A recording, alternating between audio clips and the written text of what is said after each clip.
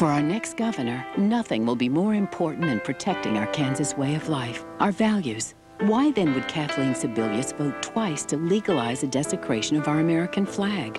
Why would she vote so many times against the tough crime laws that protect our children? Why would she make the insensitive remark that Missouri roads are more dangerous than the tragedy on 9/11? It's about judgment, protecting our families, and preserving our values. In these serious times, Kansas needs a governor who understands that.